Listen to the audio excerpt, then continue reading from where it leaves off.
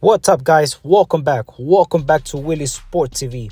So Luis Enrique has left his role as Spain boss following the team's disappointing exit to Morocco at the last 16 of the 2022 World Cup.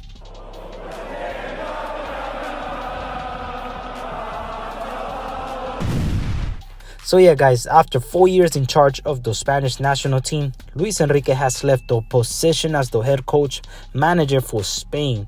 Following Spain's elimination from the 2022 World Cup at the hands of Morocco in penalties, guys, both the president, Luis Rivales, and the sport director, Jose Francisco Molina, have transmitted the decision to the coach. Lucho took over La Roja, guys, back in 2018 after the 2018 World Cup.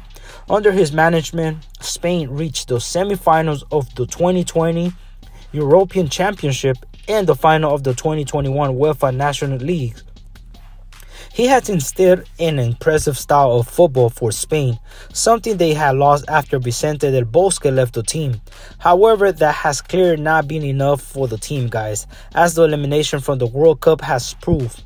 Across 44 games in charge, Enrique won 24 games, drawing 11 and losing just 9 games, guys. Meanwhile, there are reports that Spain are looking to appoint one of Luis de la Fuente, Marcelino, or Roberto Martinez as his replacement.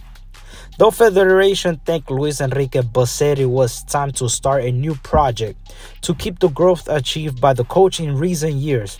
Spain got off to a good start in Qatar, guys, rooting Costa Rica 7-0. But La Roja couldn't win any other game again in the last 3 matches. It drew 1-1 to Germany and lost 2-1 to Japan before being held by Morocco.